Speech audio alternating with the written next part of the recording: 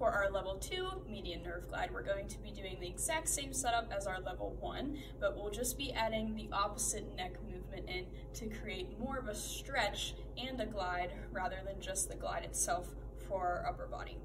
So same setup, middle finger on the wall, trying to press my hand against the wall as I straighten my elbow, but now we're going to be combining that with the opposite side bend of our neck. So I'm bringing my ear towards my shoulder, not rotating my head at all. So that should give you a lot of tension in maybe the neck and then across the inside of the bicep, the elbow, and into the hand.